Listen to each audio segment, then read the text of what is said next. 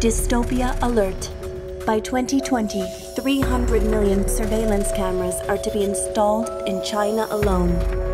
30 billion IoT sensors are expected to collect data around the globe. Machines will not only have an accurate profile of almost every citizen, but also be able to predict our feelings and reactions through emotion AI. But what does it mean to the state of democracy? Will models of mass surveillance set a precedent in authoritarian states? How will this affect our basic human rights? Will democracy survive the digital revolution?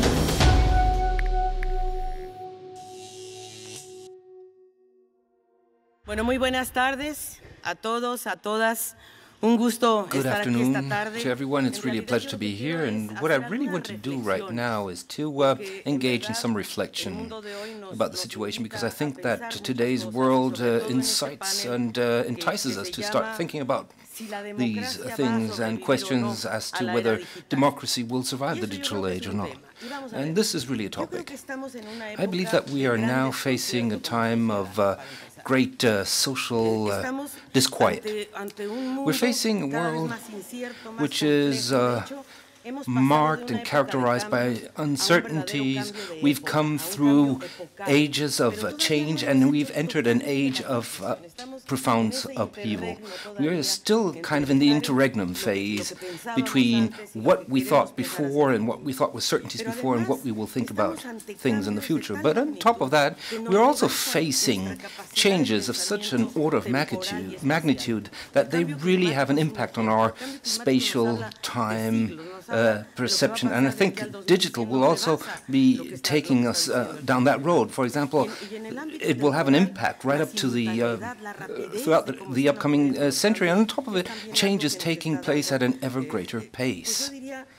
And therefore, I'd say there's also a certain fear that has taken hold of society as a whole. So what we've called that the tectonic shifts. Tectonic shifts that are really of that order of magnitude, because they affect the technological revolution and great migration that is taking place on a daily basis. Obviously, we have always witnessed migration, but right now we're actually witnessing mass migration. People are getting on the move. We have caravans of refugees, etc. And the climate change is also drawing ever closer. And then we also have this technological revolution that has changed us and that is changing us as we speak. And I believe that we've called it the hyperglobalization. And we've called it the hyperglobalization for a certain reason. I'll show this interesting graph to you, because hyperglobalization has created a very, very high level of concentration. We're talking about democracy and digitalization, but actually the digital technology is in the hands of these companies. We're talking about 7 companies on the whole.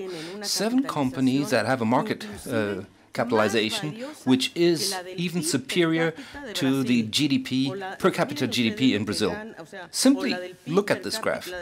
You can see GDP of Latin America there, and these 7 digital companies, the most important, the 7 largest companies, have $5.2 trillion, and the GDP of Brazil is 2.0 trillion, or GDP of Latin America is just barely above that, rises to 5.4 trillion. So this era of digitization, is it really the era of the citizen?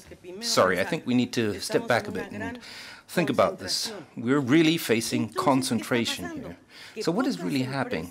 We're having few companies and very few governments, for that matter. Very, very few are actually having access and really taking ownership of our information. Illegally, they're having access to our brains, to our preferences, our daily lives. And if I say illegally, of course we've given them a permit, having set our signature to the terms and conditions, and then we just turn around and say accept. But what does that mean, to accept under those conditions? It simply means that I'm giving these companies, because those are these companies that are collecting the information, or the governments, because they have the necessary capacity to process this, we're giving them access to our lives. I'm giving them access to my life, to my brain. I'm giving them access to my preferences and predilections. And what are they going to do with that? Well, to tell you the truth, the political system will use it for electoral processes, for example, elections. They will look at you as electors and they will say, well, the voter has right. And I'll try to see what are the preferences of these electors. And I'll try to see how I can align my electoral campaign with them. And then the companies see us as a consumer because, well, somebody says, well, I prefer a bottle of Coca-Cola, or I need an umbrella when it's raining. So all of that's me. So who really is in charge? And that's really the question. These companies and governments that are recording our information, our personal data, will continue to have an ever-increasing influence on us. So, as our colleague from Kenya said right now, what can I do as a citizen? You're just dazed and bewildered. The situation is confusing. We have a global situation which is very, very complex. The interaction is very, very complex for simple, normal human beings. Very, very difficult to understand. I really look at things that really are of concern to me, for example, getting a job, for example, or what does decarbonization mean? And then we have these global issues that are about the common good, the public good, and we are losing sight of that. The interest of the majority are the interests of the citizenship, like, for example, climate security, the environment, and also and public goods, public institutions. Here in Germany, you have public goods. For example, you can go outside, there are parks, there's a police force that takes care of people. And in other places, well, if you just don't go down to the street, go out into the street, there's no public good. You simply get shot. So I believe that we need to link up much more. Because what happens right now? All of this information is very, very intimate. I am face-to-face with my computer, with my cell phone, and what really is taking place is that we're losing the bigger picture. So we need to really link up more to build visions and foment ideas together. So this is linked to an increasing sense of disquiet and dissatisfaction in society. People are enraged, people are angry, and dissatisfaction is taking hold. In Latin America, people believe that 60% of the government or the institutions are either corrupt or don't merit to be supported. So there's a very, very low tax moral, as they call it, a tax base, because people simply try to eschew paying taxes. So to tell you the truth, I think technology is changing everything from scratch.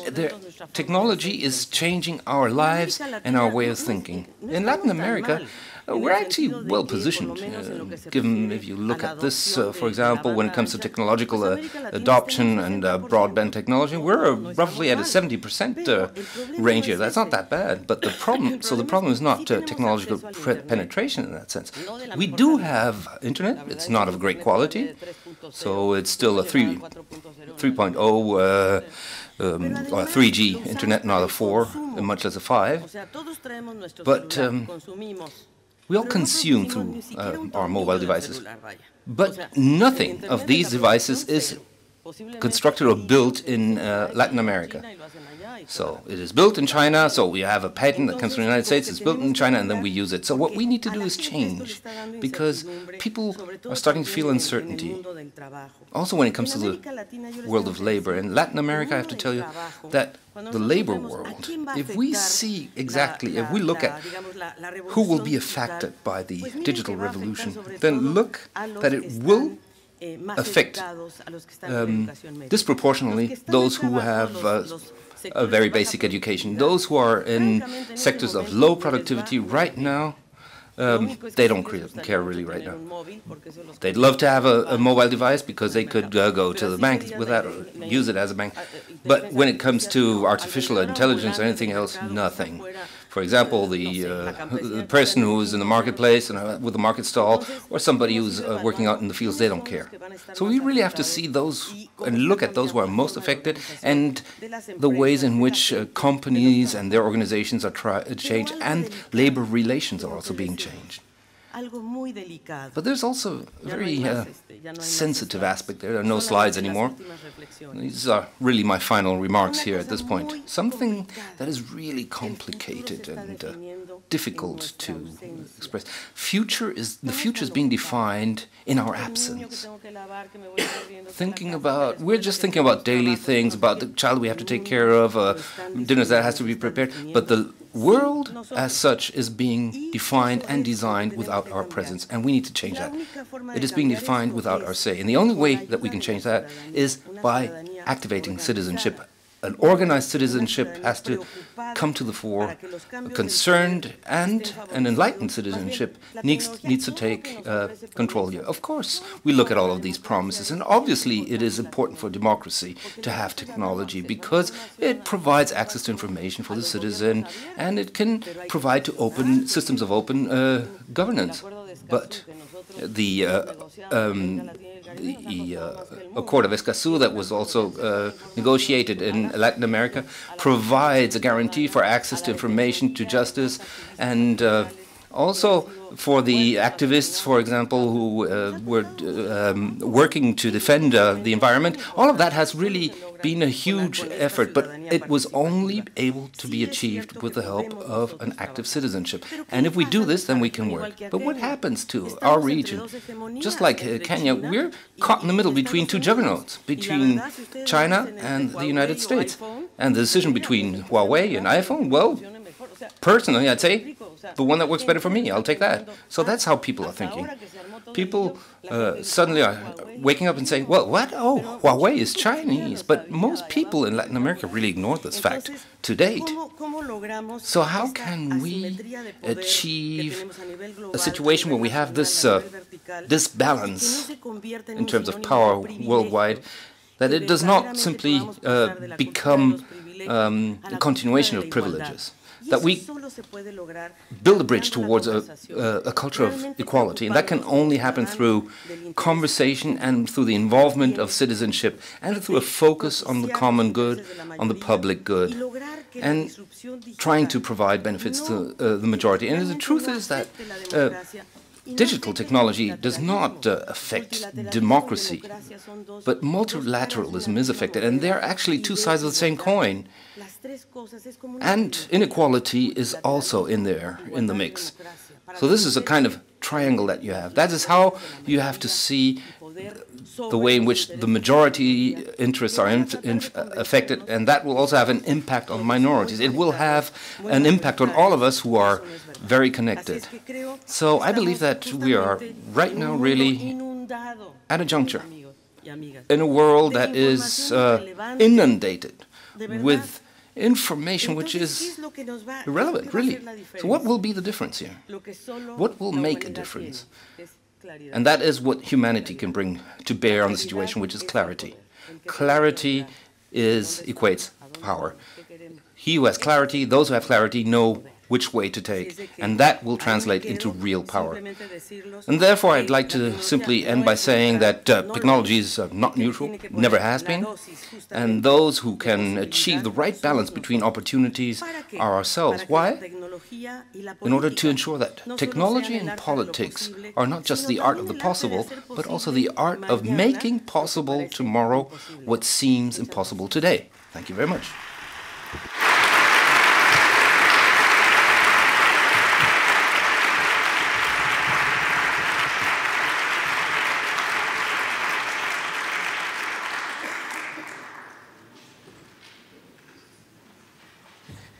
And ladies and gentlemen, now please welcome Gillian York and her panelists on stage.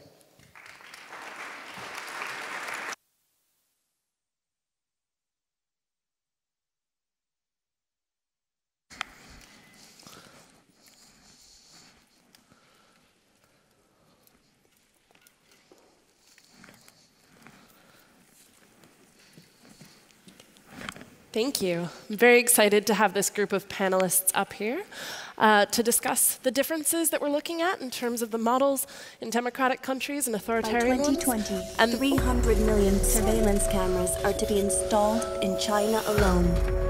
30 billion IoT sensors are expected to collect data around the globe. Machines will not only have an accurate profile of almost every citizen, but also be able to predict our feelings and reactions through emotion AI. But what does it mean to the state of democracy? Will models of mass surveillance set a precedent in authoritarian states? How will this affect our basic human rights?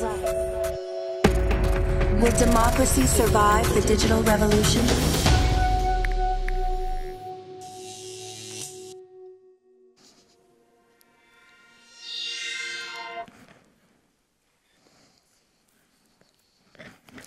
Great. Thank you. Well, that provided a much better introduction than I was about to anyhow. So I'm very, thank you. I'm very happy to turn this over to my panelists, who are each going to speak for about 10 minutes. Then we'll have a discussion amongst ourselves, and then welcome Q&A from the audience. So we're going to start with Marina Weissband. Marina brings a diverse background to this panel, having served as the political director for the Pirate Party Germany, and currently serving as a project manager for Aula, a democracy project for schools. She's also a radio columnist and sits on the scientific advisory board of AOK Nordost. And yes, that is right. And you've also written a book, of course, looking at how new democratic forms are utilizing the internet. So, Marina, please go ahead. Thank you. This is a difficult position because it's such a dystopic intro and such a big question. And when we talk about democratization at the beginning of a new age, which is the age of information as opposed to the industrial age, it's always difficult to figure out what the important things are. In the beginning of the 19th century, people used to talk about basically railroadization. And they were asking questions like, are trains going too fast? Is that healthy for the human body?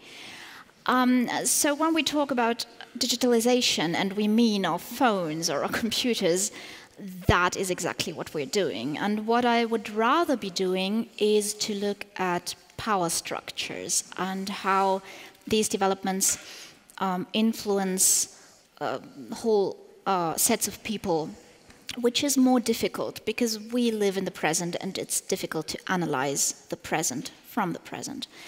What I see is basically a tug of war. And on one side of it, ironically, two players find themselves, which are private companies and authoritarian states. They are on one side because they both, for different reasons, have a big interest in centralized infrastructure and centralized data. On the other hand of this tug of war is a global civic society. And the civil society and democracy, as it's called here, basically has an interest in distributed data and distributed networks. So the main question boils down to who do the infrastructure and the platforms belong to? Because that is the question of who can surveil us, who can access our data, who can monitor us. It's not a question for me if surveillance is dangerous for democracy. Yes, democracy is definitely in danger. It is always in danger. It is most in danger when we believe that it's a natural state, as many do in Germany. Under surveillance, it's not only the very abstract, for many Germans, for many Europeans, it's a very abstract thought that someone could control you, that someone could influence you or your behavior, or that you could be put in jail for what you think. It's a sad reality for many other countries, but here we feel quite safe, to be honest, which is false. Surveillance not only changes the way we act, it changes the very way we think and see each other and perceive each other. The fact that we are being surveilled alone changes our behavior, no matter who is doing the surveilling.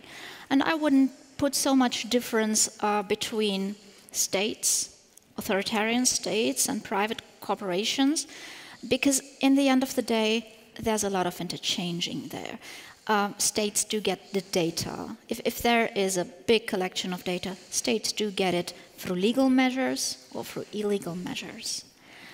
So we need to fight for possessing the very infrastructure, to collectively own it, to build redundant networks, and to use them. And the second thing we have to do is to get rid of this feeling of helplessness that we have as a society, and that always comes up on these panels, like, we don't know what to do, it's also big, and it's bigger than me, yes, but it's not bigger than us. Where I see the future, and I do see very good developments for democracy, is in the ways technology enables us and empowers us to have a voice. We are better educated and better informed than every generation before us. We have more power, and thus we have more responsibility. We have to use this responsibility. That means we have to better educate each other, and we have to step into a serious discussion about our responsibilities. And there is a place I see for these discussions, for this empowerment of the citizen, and that is in the local community and in school. Because that's where you get everybody. The universities are a super select group. Market is a super select group. But everyone is in school, at least in Europe. And everyone lives in a place. The physical space is where we can meet people and where we can learn that if I change a thing, it will matter. I will see it every day and I will see this is what I changed. This is my power. This self-empowerment, first small, starting from students, which is what I do for a living. I basically give students the opportunity to shape their own school. I give them power so that they can learn that they have a responsibility. Or in the community, not as we used to do in Ukraine when something about your fence was broken, you would call the president, but coming together as a group and changing something. And I think in the future, national states will lose their importance. And what will raise in importance are interconnected communities. Because a city like Berlin honestly has more to do with London and Tokyo than it has with, I don't know, some little German city. We see young people discussing politics, discussing ethics on a global scale, through memes, through image boards. And this is a wonderful development. This is a development that has never been here before. So if we manage to come together in our little spaces where we can see the things we change, if we talk to our elders, to our kids, if we discuss not things like, oh, they are getting all our data. What is data anyway? It's such a clumsy term. It's not, they are getting our information. They are looking at us. They are surveilling us. And what can we do about it? And what can we change here, locally? What can we change about our behavior individually? And what do we have to change politically? And how can we do that? And I think GDPR showed a political possibility of regulation if enough people come together and try it. So basically, I'm all for don't be so pessimistic, don't be dystopian, never think in dystopia and utopia, it doesn't help. Think of what can I do now and who do I need to ask for a big change. That's all. Thank you.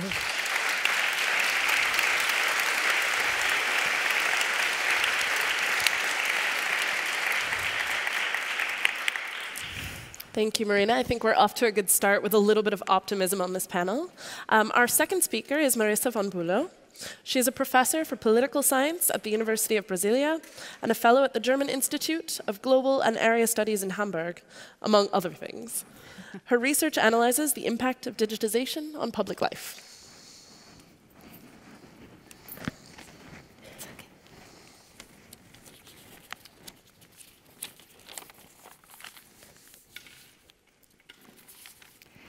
Thank you so much.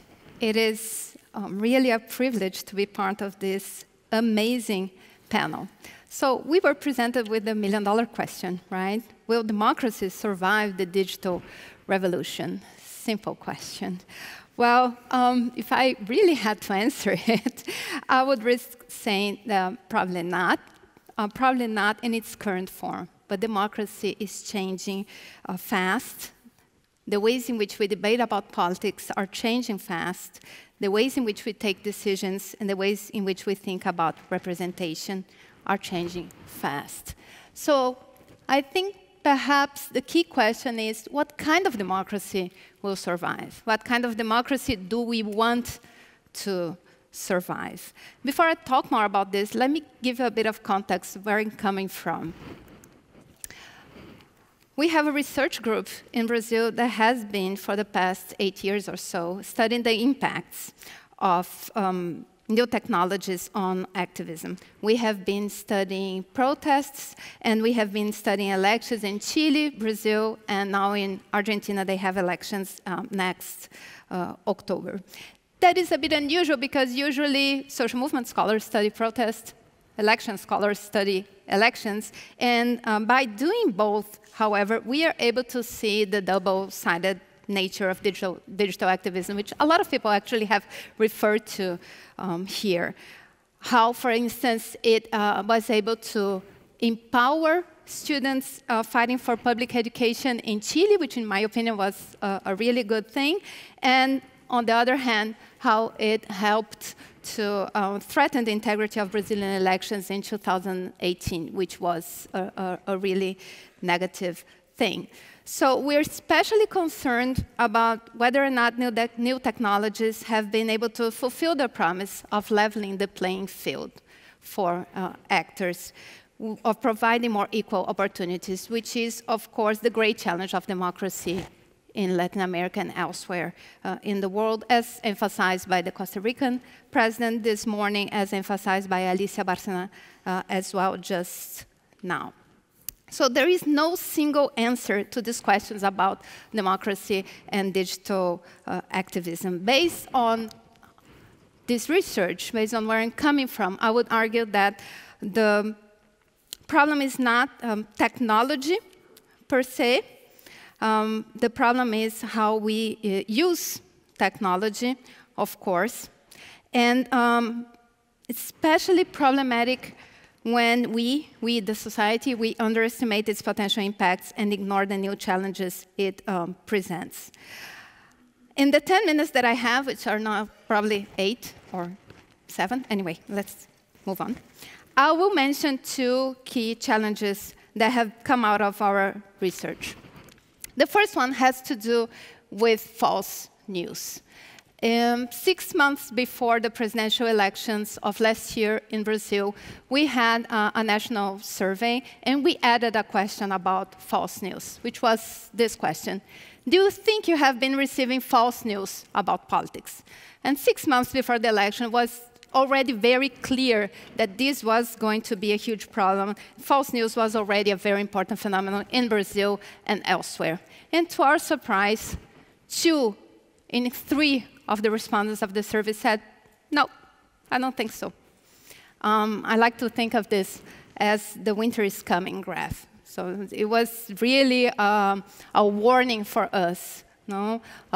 Not only false news is going to be important, but people are not really aware of it and have a hard time seeing the truth or understanding whether they're receiving the truth or not.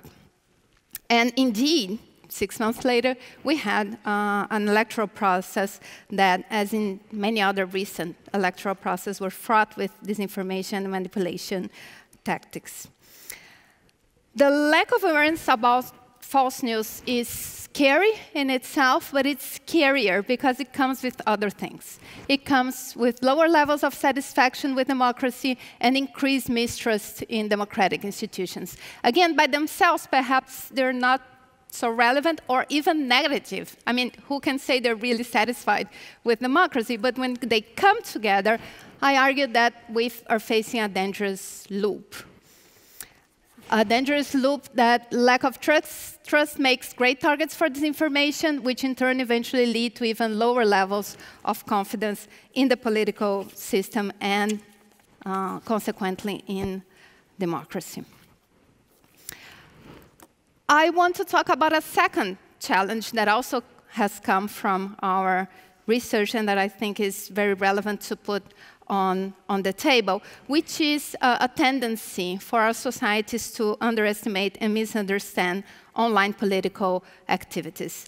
And I will argue that it's false news. I have just said it's a really important problem. Lack of awareness about it, it's a really important problem, but it's not all about bots and manipulation. That is only part of the story. It's only part of what's going on here. But a lot of people have focused on that or have argued that, well, this online activism is not real activism because people don't even get out of their sofas and they're just clicking away. And I think that has important political consequences, thinking of online activism in that way. So it's just not an academic debate about what is activism and how it has been changing, but it's also a much broader debate that I think involves the whole of society, because if we can't understand the new forms of online activism, we can't really understand the political turmoil we have been witnessing in many places, among them in Brazil. I want to give an example of this misunderstanding and underestimation of online activism. This is a very simplified network of conversation on Twitter from, again, Brazil in 2016. That's 2.5 years before the presidential election. That's in the context of the campaign to oust then-President Dilma Rousseff. And the nodes are Twitter accounts, and the size of the nodes correspond to the amount of times messages from these accounts were retweeted, so their ability to influence the debates. This network shows that 2.5 years before the election of President Bolsonaro, the most relevant nodes were accounts that were already at that time campaigning openly for President Bolsonaro. It was, however, seen as either the work of robots or as a bubble that would quickly burst. But in fact, what we argue is that President Bolsonaro's campaign, and we have other examples of this around the world, it's not an only case, was extremely effective at mobilizing cyborg networks, by which I mean that it was extremely successful at mobilizing both automated resources and human resources. So agency is a key factor here. These networks brought together automation and an army of serial digital activists who were able to get together through digital media. And through digital media, they found an exciting way of voicing their views. So every Brazilian during the election had a relative that was sending non-stop messages, usually through WhatsApp, to everybody's phone in favor of Bolsonaro. And many of these relatives did not have a previous political activity, were not really activists in the past, but through social media, through new digital technologies, they found a way of voicing their views. We cannot ignore that agency. But I think we haven't really given it the importance it has. So to conclude, it is not only about disinformation and manipulation. These are, of course, very important, and we have to be much more aware of them, as I argued in the beginning. But the political changes we're witnessing are also about agency and new forms of participation by new actors who were, in the past, in the sidelines of politics. Through platforms that are not transparent, such as WhatsApp, I just mentioned, and that in the Latin American context and elsewhere have been used to open the doors to more extreme ideas. Thank you very much.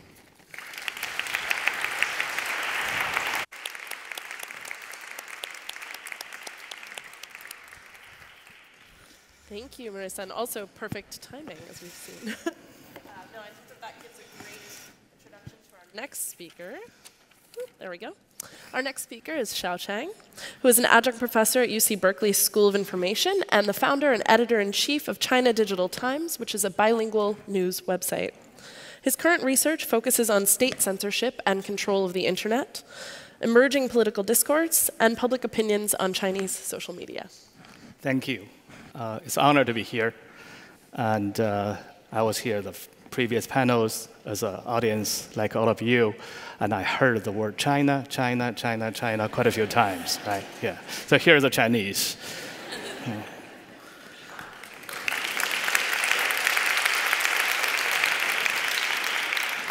Don't call too early. I have not been back to China ever since 1989. I was born in China. I came to the United States to study physics as a graduate student. I went back to China almost 30 years ago. For what? 30 years ago today. 30 years ago today. We're talking about democracy. We're talking about democracy cannot survive. I want to talk to all of you about, will democracy come to China? This. 30 years ago. This. 30 years ago. And this. My story is starting here. And I became a human rights activist ever since. This is 20 years ago, 22 years ago, I was in Geneva, United Nations Human Rights Commission, speaking on human rights. And next to me, the Chinese delegate called me a professional liar making lies about China. And after that conference, I wandered on Cologne Cathedral. And there's a person who asked me to write something on the board. So I wrote a little poem that I'll tell you the relevance later. But this is what I really want to tell. Even the democracy being crushed by tanks and machine guns 30 years ago, but we had a new hope, which is the internet will bring the freedom of information, freedom of speeches, will connect people, empower the voices. We all know that digital promise, the early stage, so does the Chinese people. Some of my friends went back to China, started an internet company, building the infrastructures with the hope, this time we will open China. But the Chinese government knows that too. And they will not let information get out of their control. And since then, I've been studying and following China's internet development. And the few things I know, there's China, internet called Chinternet, and there is China. Between that is, of course, Great Firewall.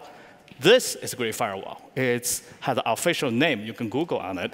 It has an official website, but it didn't tell you what it really does, which is filtering and monitoring the information traffic between China and the rest of the world. But also, within China, there is hundreds of thousands, you can say even millions, of the internet police or tasked people that are trying to regulate the internet. However, Chinese internet netizens are innovative and robust to use all kinds of ways to get around the internet and censorship. There is a struggle, contested space in Chinese internet since the last 20 years. And this is from your magazine, The Zeit, but it's publishing the research report of my group, documenting kind of words being censored on the Chinese internet. However, until 2013, I was still optimistic. I was quoted in this Washington Street article, Wall Street Journal article. We do think internet is opening to China after all. But the second episode comes. President Xi Jinping stepped in power. We all know the rest, including the foreign companies. Apple left all the data centers in China, let the Chinese company run it, including Facebook, dying trying to go to access the Chinese market, went out of their way shameless, trying to appease the Chinese dictator, including Amazon, including Google.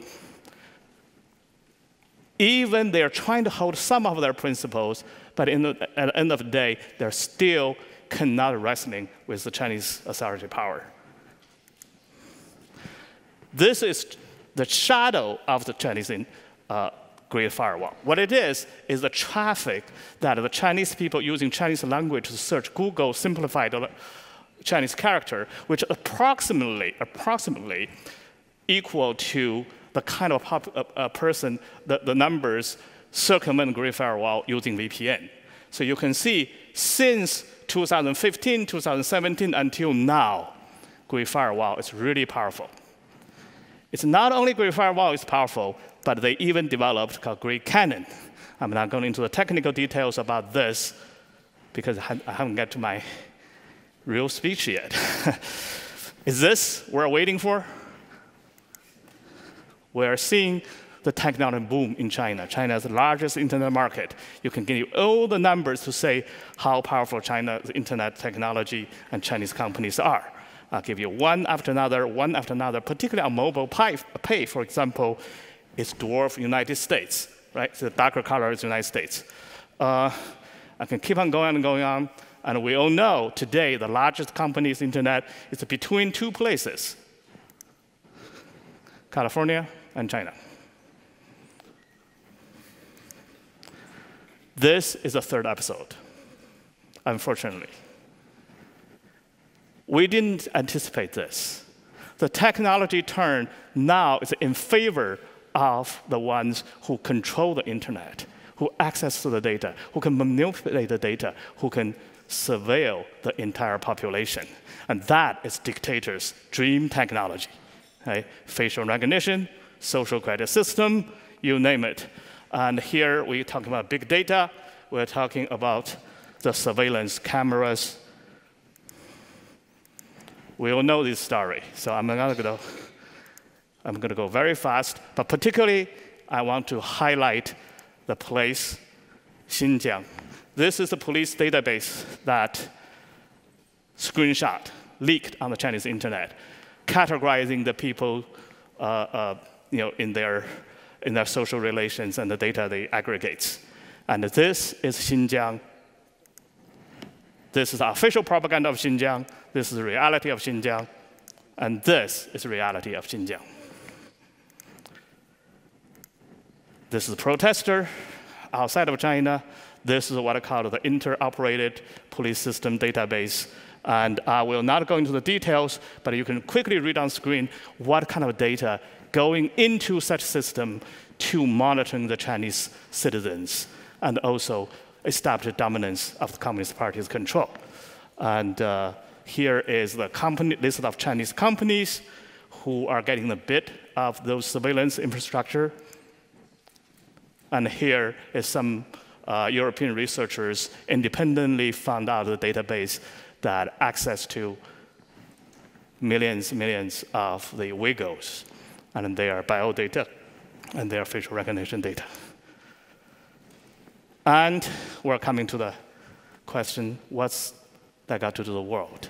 Well, dictators never stop within domestic repression. They expand, and they become imperial. This is the reality we're facing today, talking about international relations. Why did I tell you this? Because the Chinese companies are already everywhere. The One Belt, One Road, we're introducing Chinese digital infrastructure. Those technologies were established in those countries. But I don't want to end as simply a pessimistic ending. This is the traffic on my website, China Digital Times. You can see the traffic, even it's small, but growing over the years until now, despite on the Chinese Great Firewall, it's going down and down. So there are people seeking for such information inside of China on a daily basis. I'll give you a number. On a daily basis, there's millions of Chinese netizens still using all kinds of VPN proxies get around Great Firewall. And I searched the Chinese internet on some Chinese blogs in 2014. I saw this blog. Why? Because it posted my little poem, who I put on the Cologne Cathedral in front of the board and being taken a picture by a Chinese military personnel as a tourist. And it touched him. And many years later, he wrote a blog post. I found my poem again on the Chinese internet. The hope is still there. This is Mahatma Gandhi. When despair, remember that all through history, the ways of truth and love have always won. There have been tyrants, and there are murderers. And for the time, they can seem invincible. In the end, they always fall. Think of it. Always. Thank you.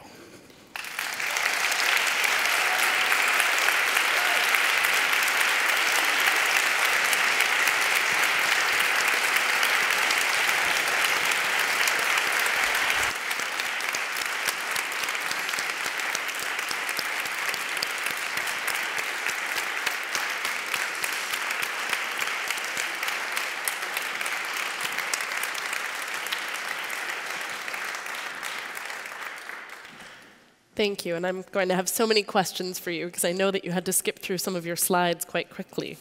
And finally, I would like to welcome our last speaker. Hito Steil is an artist and a professor of new media at the UDK Berlin. Her filmmaking and writing occupy a highly discursive position between the fields of art, philosophy, and politics, and explores late capitalism's social, cultural, and financial imaginaries. Thank you. Good afternoon.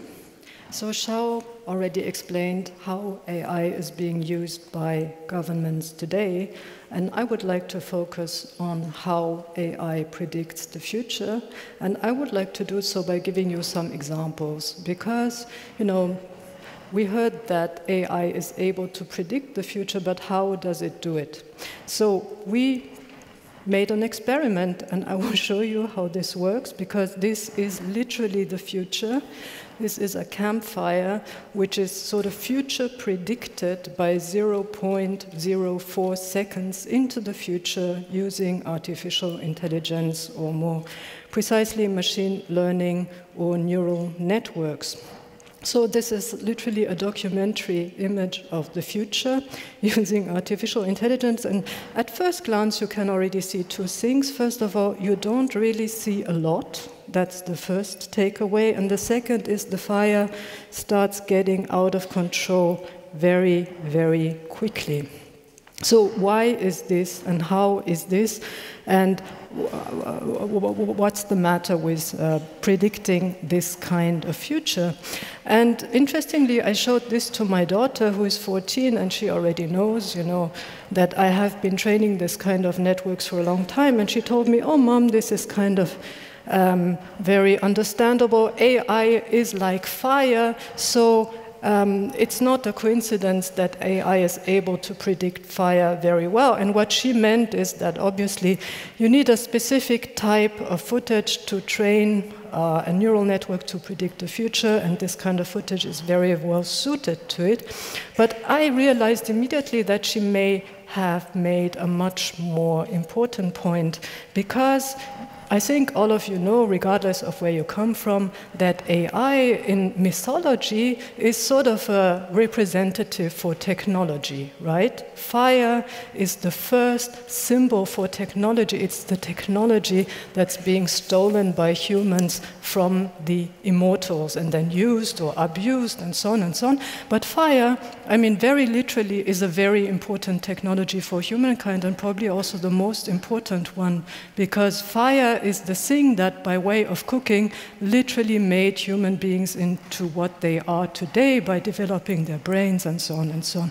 Fire is said to have been very important in developing skills like language, social communication. It helped to survive in colder environments. It helped humans to migrate, to figure out their ways, to shape the environment, and so on and so on. But So what is then the link between fire and AI? And certainly I'm not going to tell you that AI is going to be as important as fire in the future. Many people think so, and many people have made a career of pretending this to be the case, but I tell you literally, we don't know, right? I mean, AI is emerging right now. We have only a vague idea of how bad it's going to get, let's put it like that. So we don't know what AI is going to look like in the future. But I think there is one thing that seems to provide a clear parallel between fire and AI, because anthropologists, when they study what fire produced for humankind, they talk about something which they call time colonization, which means that the fire opened up the night for human activity. Before, you couldn't use the night because it was dark and there wasn't too many things you could do, but then with fire you could sit around the campfire, tell stories, and so on and so on.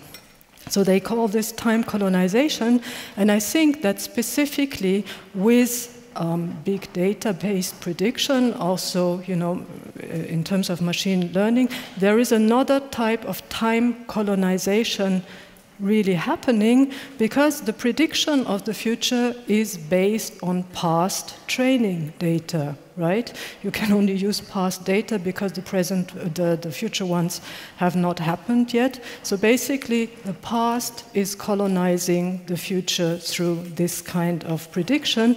And it's not only the past that's colonizing the future, but literally whoever owns the data from the past is colonizing the future. So the question is not really about what kind of future, but about who owns the future, and I think the question is clearly answered in this slide. I think it's a very candid idea to very openly tell everyone who owns the future. It seems that Mark Zuckerberg is the sole owner of the future. And in a way, it's also true, because, you know, the database that Facebook and other corporations own is colonizing the future by way of this kind of data-based future prediction. But this kind of machine learning-based prediction also, and this is engineers who are saying that, not me, very often turns into divination. A Google engineer called Ali Rahimi put it quite clearly in one of his recent presentations, stating that machine learning has become alchemy. Why is that? Because even, you know, if prediction via artificial intelligence produces results, the researchers and engineers don't really actually know why, right? So the relation between input and output is very unclear. This is also called the black box problem. It's very well known. So at least some of these AI-based kinds of prediction are essentially divination.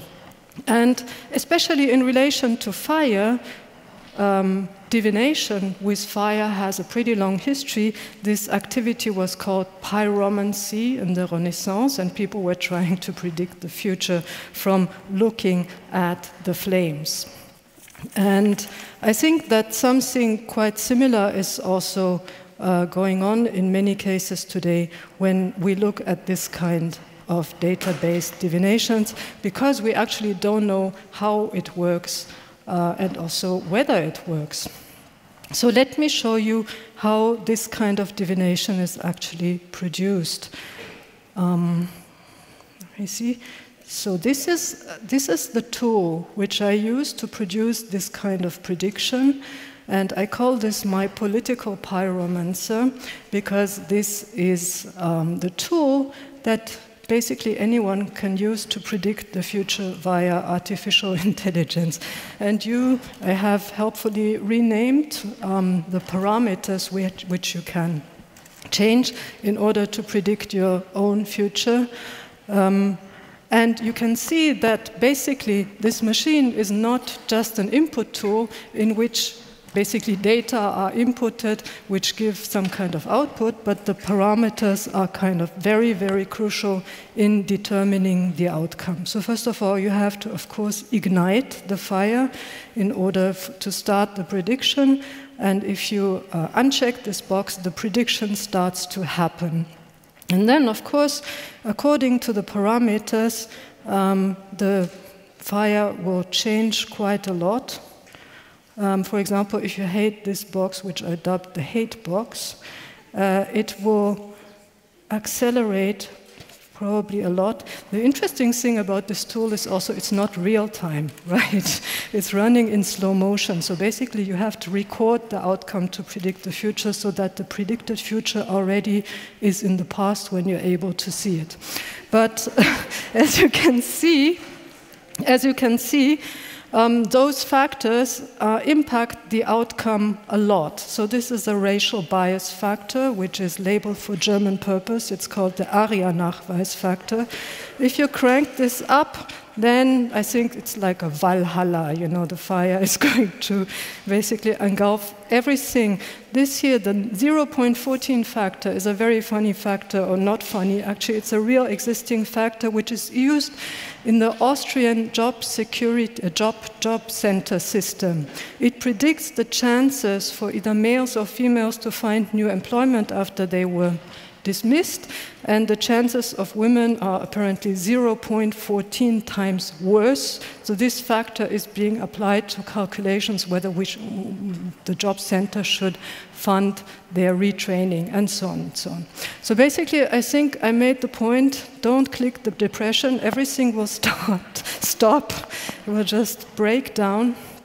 And a lot of the buttons also do nothing. I think that's very common in AI, that there is a lot of buttons which seem very, very important, but in fact they don't do anything whatsoever.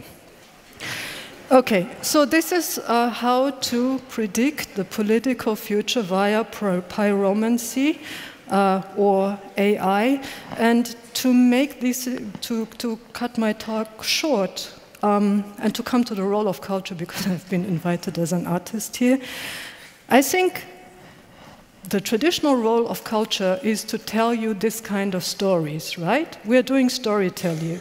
We are doing fiction. We are doing mumbo-jumbo. We are doing a very good job at it. If you want mumbo-jumbo, just call me. You know, we got this covered. But you shouldn't really trust Mark Zuckerberg, you know, in trying to sell you mumbo-jumbo for facts. And I'm not only talking about Mark Zuckerberg. You have heard some very, very serious and real fact-based example of how this kind of mumbo-jumbo is not only being used to predict some sort of fictional future, but also to control and oppress and surveil populations. Thank you.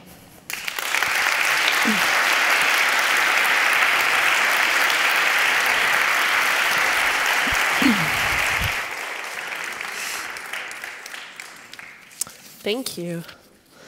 All right, where do we start?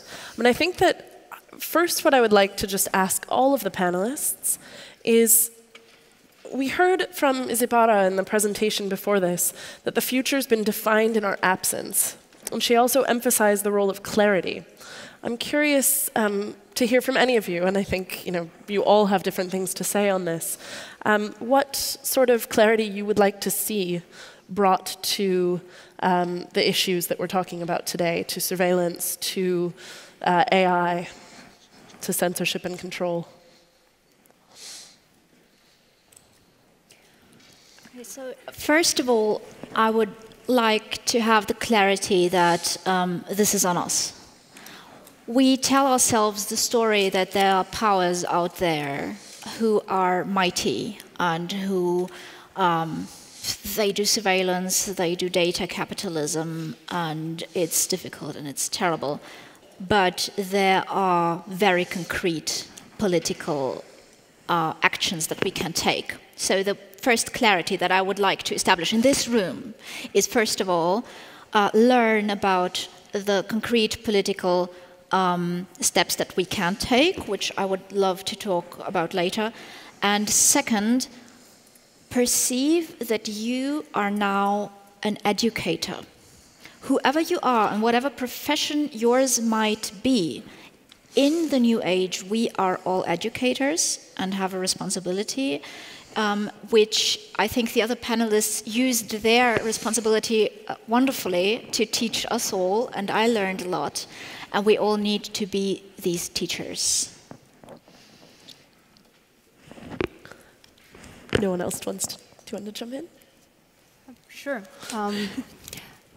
This issue about the future being defined without us, well, of course, one reaction to a lot of the negative impacts of digital technology is turning our back on it.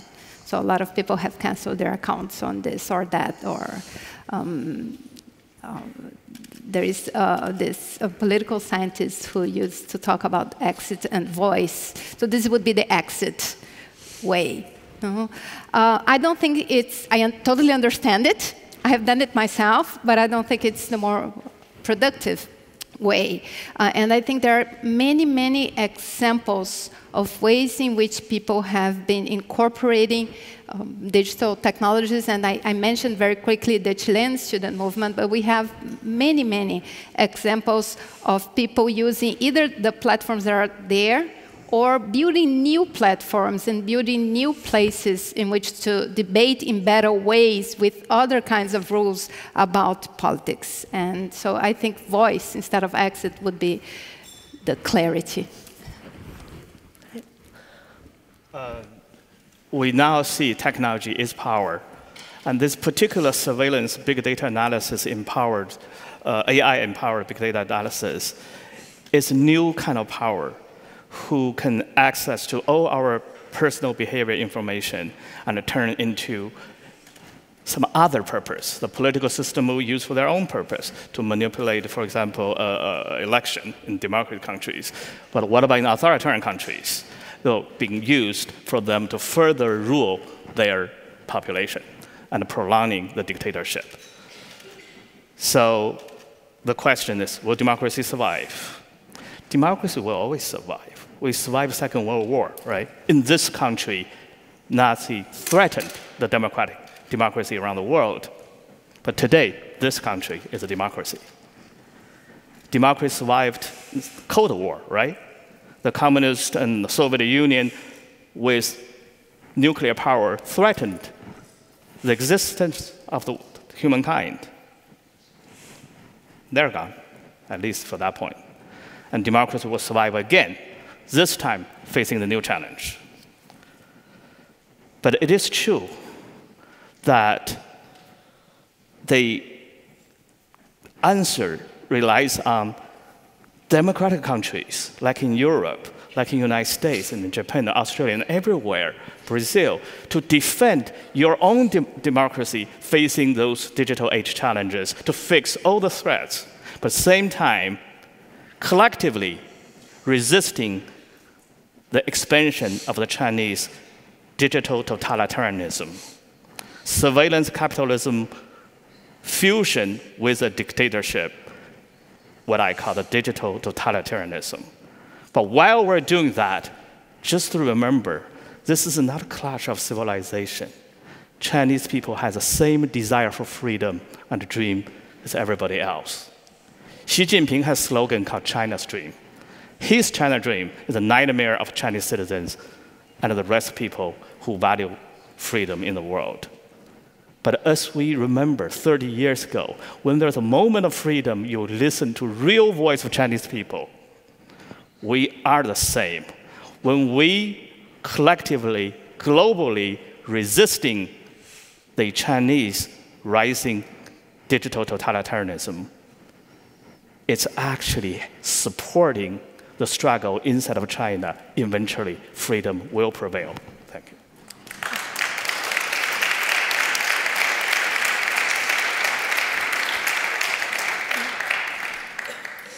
So I made the case that the future has been colonized, and it has been colonized by past data, but also by those who own those data, and I think that's a crucial point. These data monopolies have to be broken up. And this is not just an abstract claim. Let me give you an example which also connects to some of what my panelists have said.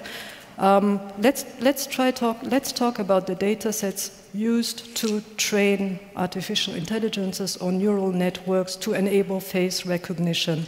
So this is a very funny episode that two of my colleagues researched.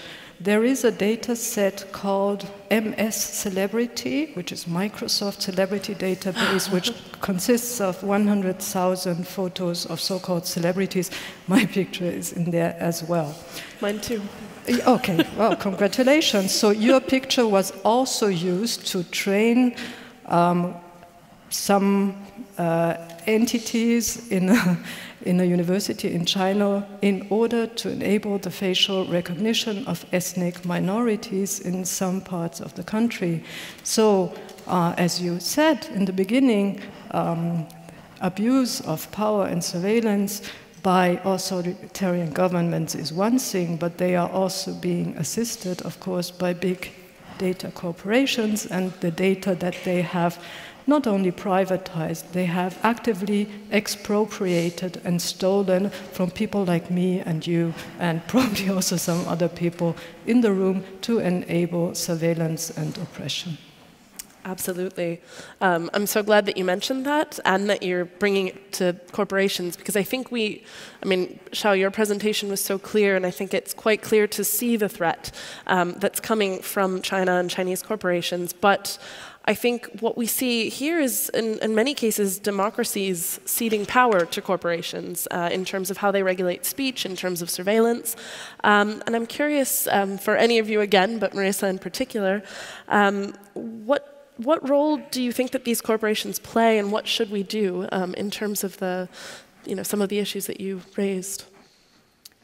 I agree that it's a key topic. Again, Alicia Barcena was talking about Latin America, and I was just making the case about having voice, but of course the great obstacle to having voice is that we are not really control the infrastructure, and we not really control the production of content. So it's a huge challenge. I don't really have the answer to it. Again, the million-dollar question. I think, as was said this morning, it has to be a multilateral debate that includes states and civil society. I think civil society has a key role to play, and southern civil society. We have specific challenges. For instance, it is very hard for us to know what was the impact of digital technologies on the last presidential elections. Not only do we not have access to the data, but even in some instances when we could have access to the data, we do not have the resources to buy those data sets and analyze them. So I think that the Global South needs to be included, and the specific challenges we face, because at this point, it is hard to us even to answer this. It's not a simple question, but this basic question of what has been the impact on us because of the challenges in terms of resources that we face. And Xiao, I would love to hear your thoughts as well, particularly in respect to the ways in which American companies or European companies are working with China.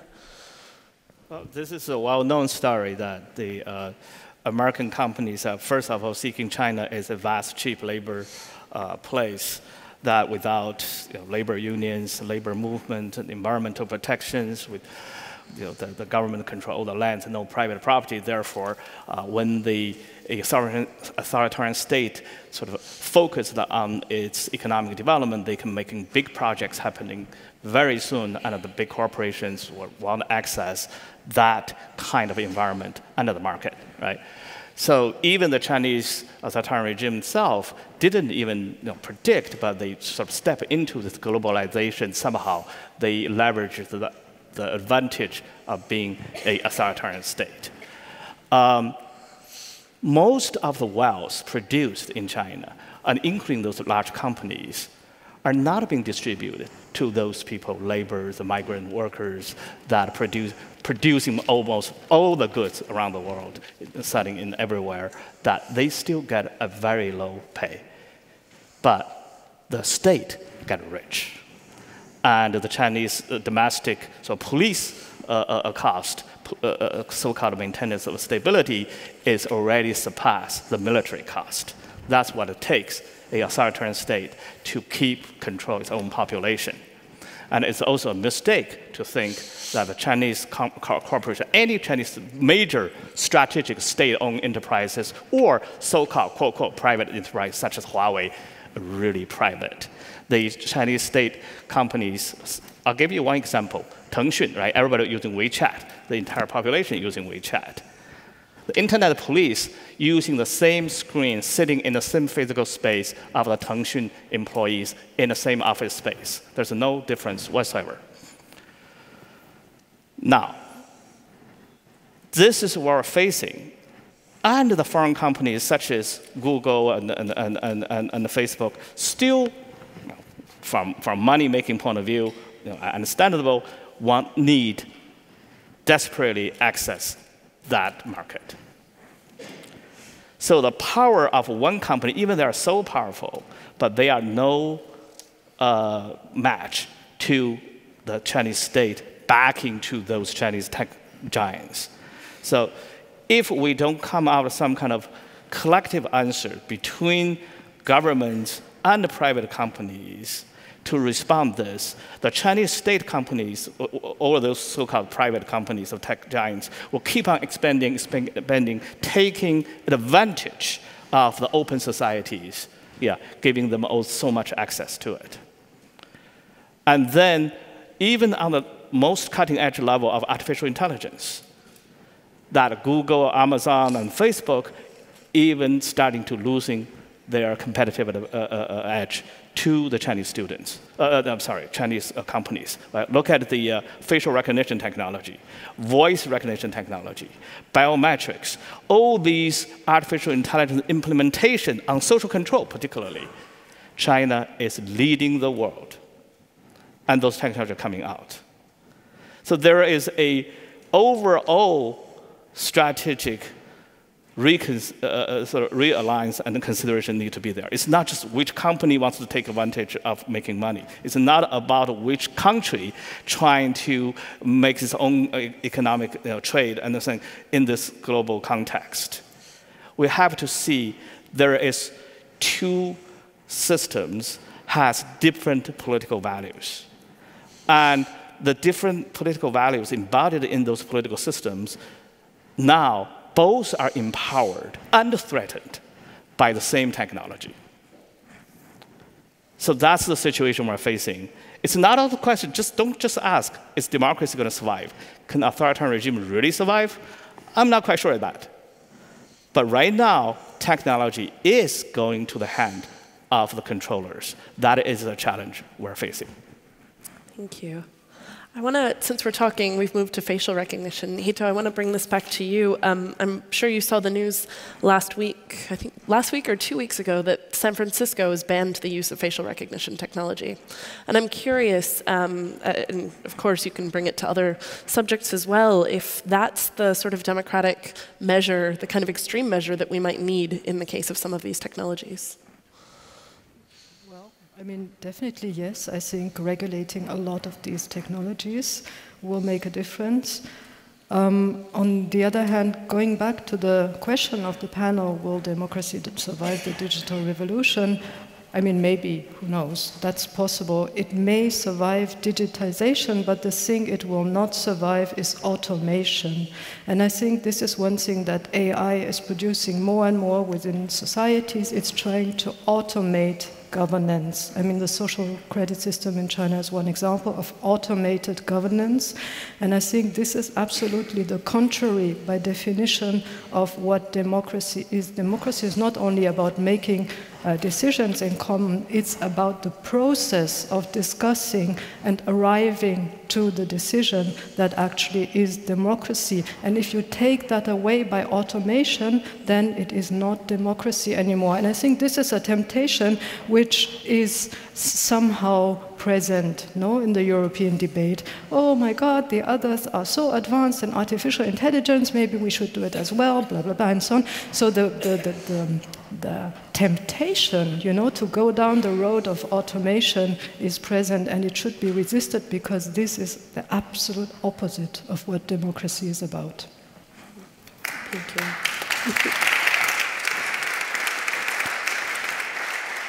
I see you going, okay, well, that maybe brings me to my last question before we open up the floor for questions. But you're welcome to comment on that as well, of course. I wanted to come back because you had mentioned that you also had thoughts on the political steps that we should be taking. Yeah, absolutely. No, I do agree with you that we can never automate governance. We can never automate human decision making. What we can, however, automate is monotonous, heavy work, which I hope that we do, because not a fan of that. Yeah, I think it's time for us to stop with anxiety looking at the big corporations and think, what are they going to do? But instead, start building now. Because one of the main problems is that the only big platforms on which we as a civil society connect and discuss democracy are profit-driven. And we need to build other platforms that aren't. And it's not that difficult to do per se. It's, for instance, I've built a platform that is called Aula that connects young people and lets them have a democratic debate and empowers them. It's not per se difficult, and it's publicly funded, so it's not profit-driven. We can do publicly funded, we can do community-owned platforms. The question is, how do we get people to use them? How do we make them the main infrastructure? Because I don't trust for-profit platforms. If I search on YouTube for Chemnitz, where there have been right-wing riots, after that, I find a lot of right-wing extremist videos. That's because they get the most clicks. It's not because YouTube is evil. It's just because it's profit-driven, so that's the logic it functions in. How do we get people not to go to the place where all their friends are? That's why internet builds monopolies, right? Because we are where everyone is. We use what everyone uses. None of us use DuckDuckGo just because it's better for privacy than Google. And the answer to that is a political one. It's not an individual one. The political thing we can do here is called interoperability. We can force Facebook and whatever other big platforms there are to have standardized protocols that allow them to speak to other platforms. And I don't have to be a member of Google to talk to people on Facebook. I don't have to be a member of Facebook. And they can read my thoughts without being a member of my platform. So basically, everyone keeps their own data, and the different platforms can speak together through open protocols. But that is not something that the big corporations would do on their own terms. We need to force them. And we need to force them politically. And GDPR has shown that Europe has a somewhat power to force big corporations to do things they don't necessarily like. And imagine if it was not Europe, if Latin America joined, if other countries, continents joined. It would be, we are the customers after all, we pay the money. So I believe we can change it through political action. We just need to keep the democracy living, to elect the people who will do that. Thank you. I see that it's time.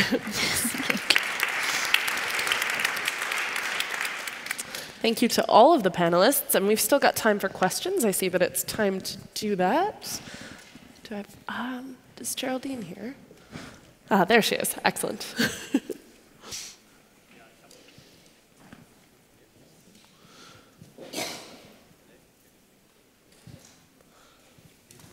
Technical difficulties? Danke. Hallo. Schönen guten Tag, Karl Carstens. Ich habe eine Frage, und zwar, ich glaube, Frau Weisband I would like to ask Mrs. Weisband about the new democratic forms. Excuse me if I pronounce it in a wrong time, but Mr. Chiang said that democracies will always find their ways to come back like after the Nazis. I think that is a good approach. Because it is good to say that democracies will always find their way, but in the digital revolution, I asked myself, what strategies do we have? We can't expect the allies to come to march in again and save us again. We need to think about strategies, about certain strategies to new democratic forms. And how can democracy survive is an interesting approach to think about it, because we should think about this. We have strategies against everything, against right populism, against wolves in Germany, or whatever.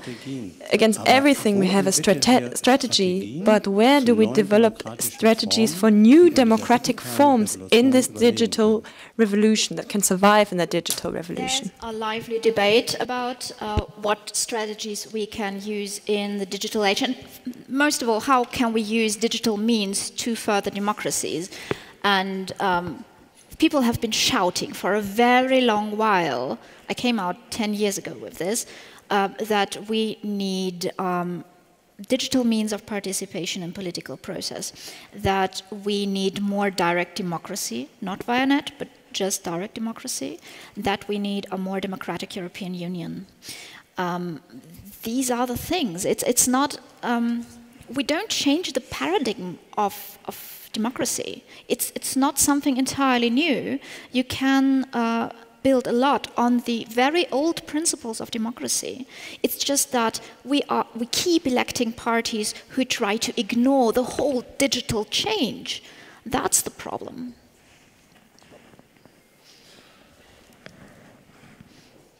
Thank you.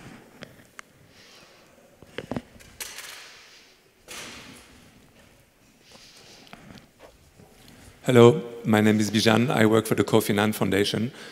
Before Kofi Annan passed away last year, he convened the commission, the Commission on Elections and Democracy in the Digital Age.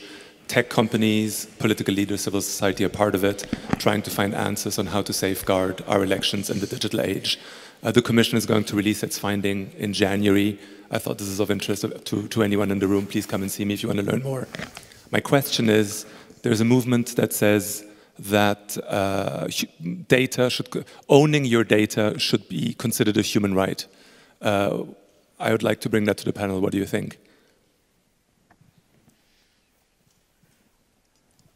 We're getting a lot of good questions, and hard ones. So I'm not even going to try to answer that. However, of data privacy and access to data in the context of elections has been a huge issue in Latin America. We saw it in Brazil, we're seeing it, we're monitoring the elections, the upcoming elections in Argentina as well. And as the case of false news that I mentioned, it also applies to data privacy. So people are really not aware of the extent to which this is a huge problem that affects elections. So specifically in Brazil, but I also think that in India and maybe in Kenya, maybe in Africa as well. But anyway, in cases where WhatsApp has been a really key app used for campaigning purposes, phone number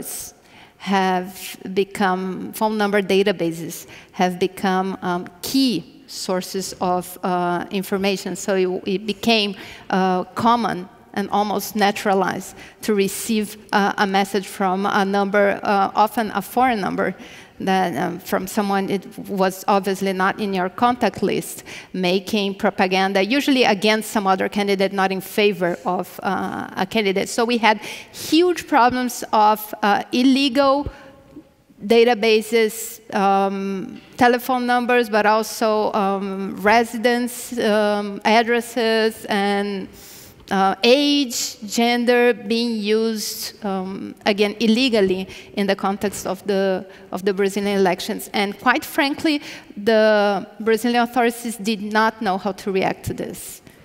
It was a very tough learning process, and it was too little, too late.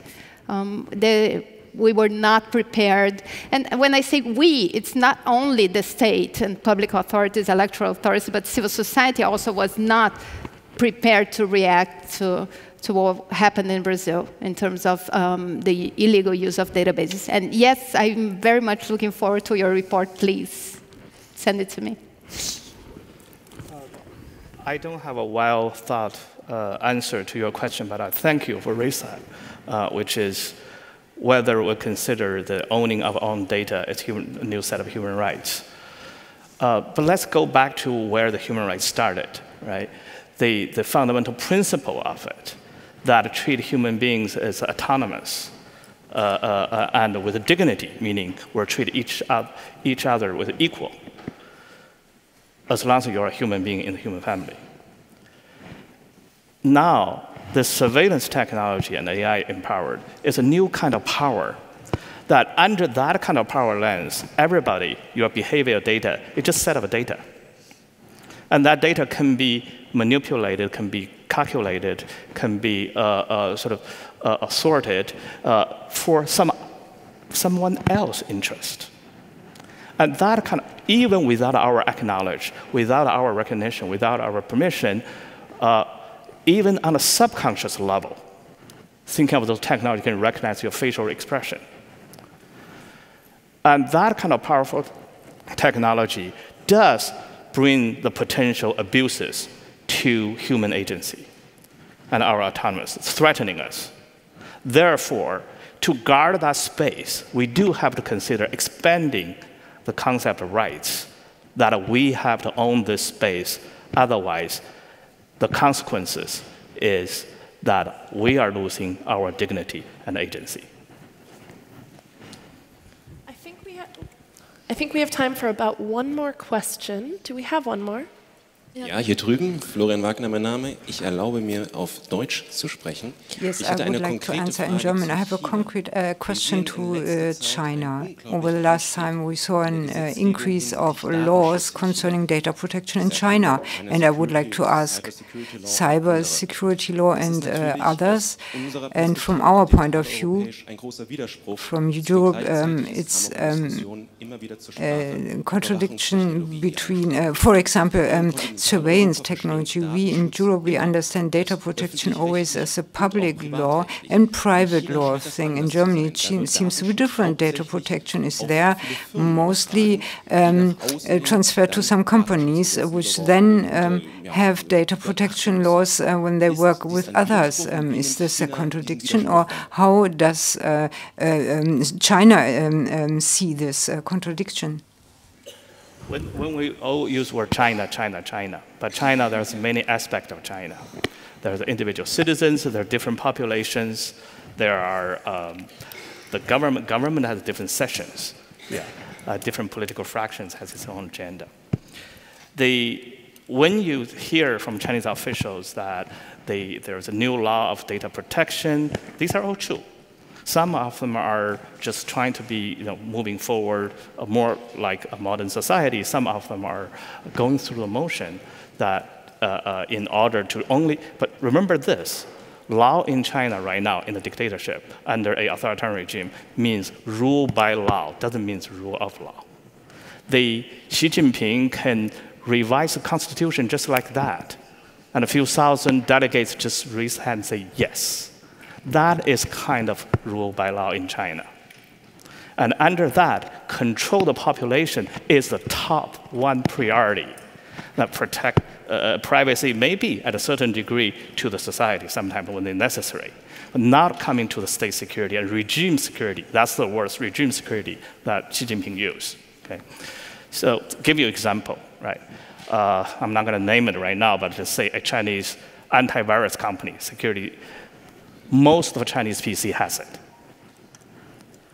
Then that antivirus software sitting on most of the Chinese PC, 95% of Chinese PC, can read on your computer everything. What software install, what information stream in, what information out. On the back end, at the server space of that company, who are watching those data?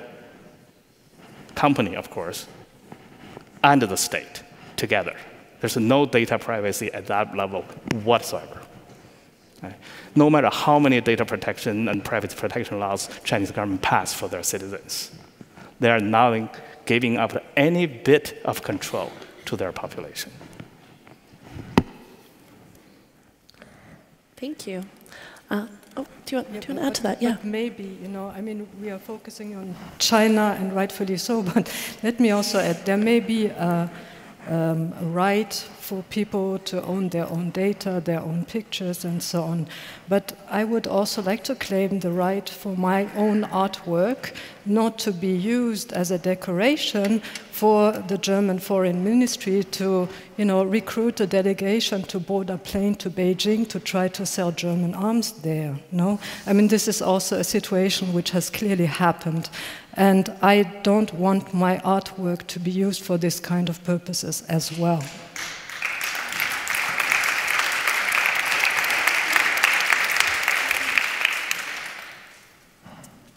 Thank you. I would like to thank all of the panelists. I believe that we're out of time. Thank you all for joining me today, for sharing your thoughts.